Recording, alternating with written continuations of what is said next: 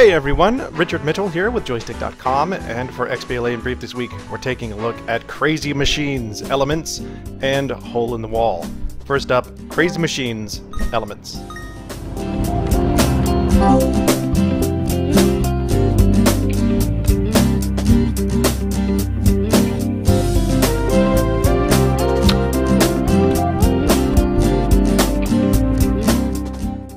As you can see, Crazy Machines is a puzzle game that borrows more than a few ideas from the Incredible Machine series. Players manipulate Rube Goldberg devices in order to achieve simple goals, like breaking a vase, for example. Or knocking over bowling pins.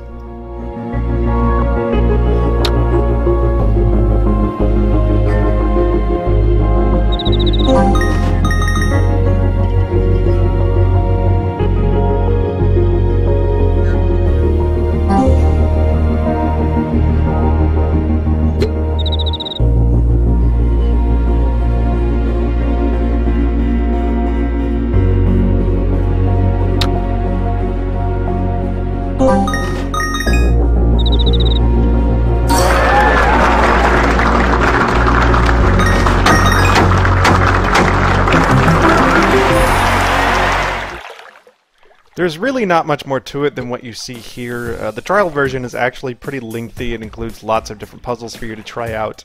The full version is 800 Microsoft points, that's $10. It includes 100 different levels in a single player game.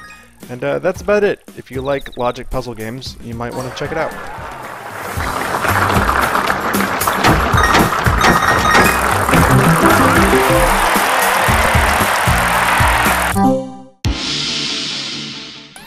Next up is Hole in the Wall, based on the television game show of the same name.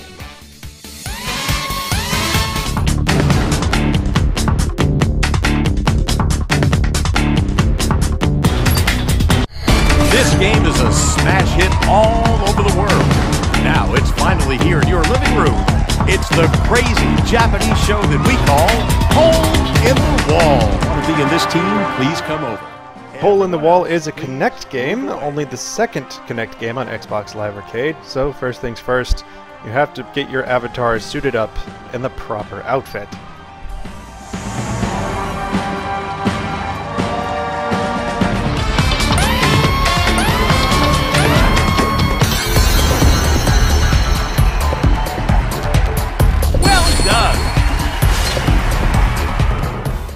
And just like the game show, the object is to fit your own body inside the silhouettes as they come charging at you from the front of the screen. Unlike the game show, since there's no way for that wall to actually come out of the TV and knock you into a pool of water, the game judges your pose and slowly fills up a meter. The faster you fill up the meter, the faster you pass the pose. If you fail to fill up the meter, then you fail the pose. Fail 3 times and it's game over. And for the record, this one is super hard. Nice!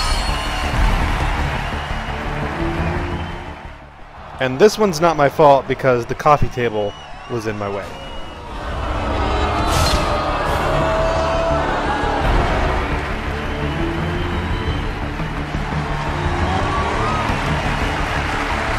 Try again next time. You are still the winning team. And like all Kinect games, half of the fun is the fact that it takes embarrassing pictures of you while you're playing. You can peruse these in between rounds, and you can look at these while I finish up this video. The full version of Hole in the Wall includes a multiplayer for up to 4 players. That's 2 teams of 2 competing against one another, having to pose together at the same time. And it's actually quite a bit of fun. It makes good use of the Kinect, and if you're looking for a nice, cheap Kinect game to play, you might want to try it out. The full version is 800 Microsoft points. That's $10.